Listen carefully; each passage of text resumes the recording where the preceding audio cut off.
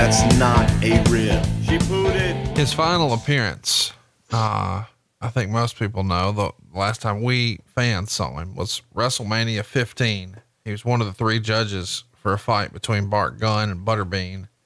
And when he's introduced, Gorilla received a standing ovation. And maybe most famously in 99 is when they started to run that old Attitude commercial where they would show clips of Freddie Blassie and Ernie Ladd and Pat Patterson and Killer Kowalski. You've told us before here on the show, Vince's favorite commercial in the history of WWE, right? Yes. Cause it had all the legends and it pulled at the heartstrings, man. It's tough to watch today.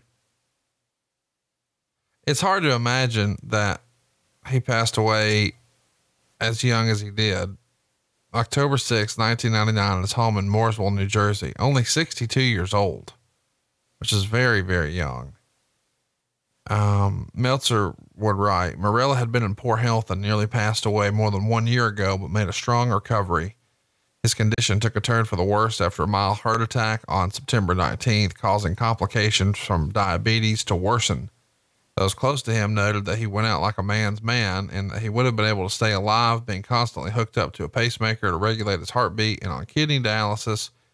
But rather than live out his life being unable to leave the house as a house vegetable, as he termed it, he made the call that it was time to quote unquote check out about 10 days before his death. He took himself off the dialysis and died a slow death. He came home on the afternoon of October 5th, largely to die in peace after being hospitalized in Philadelphia.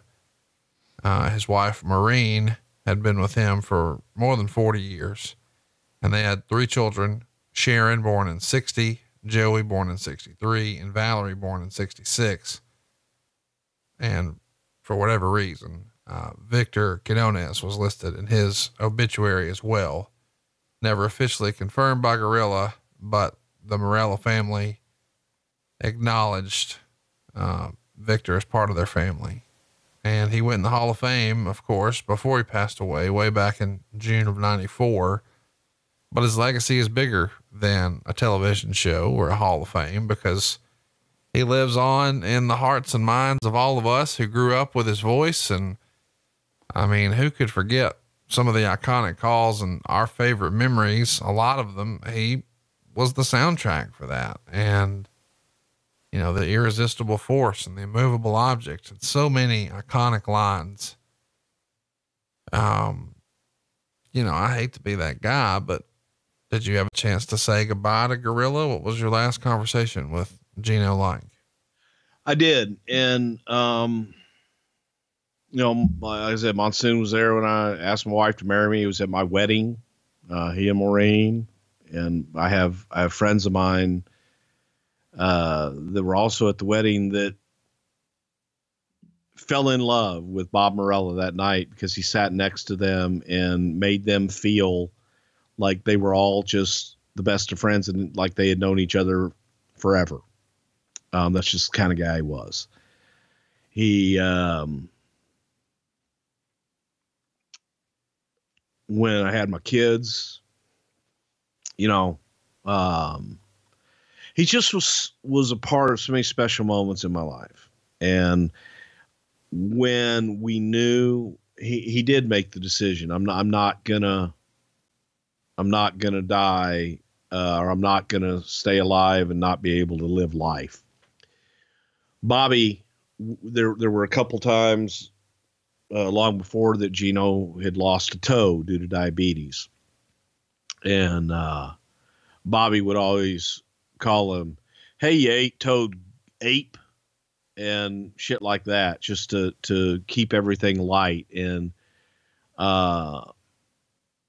when, probably, cause last time I spoke to him, he was in the hospital and we said goodbye cause he knew. And,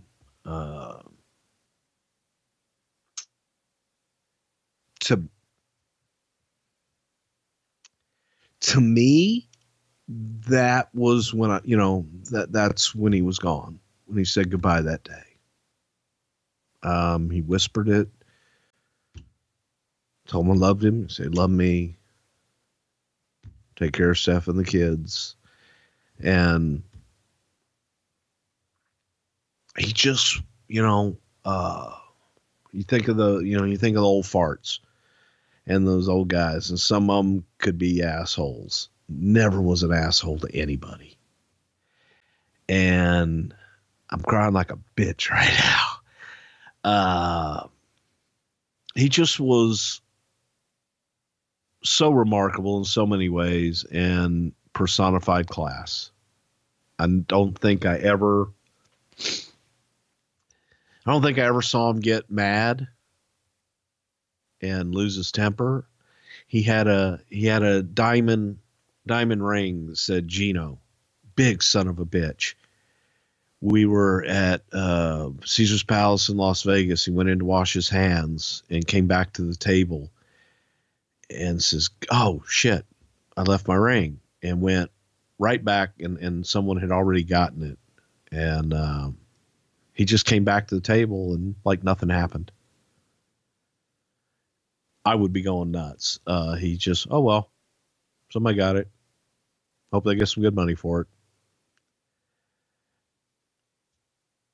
Loved him. He was a friend and just a great, great man. And I think he'll go down as one of the most important people in the wrestling business. He was just such a huge, huge part of it in so many ways for so many years. And I love him.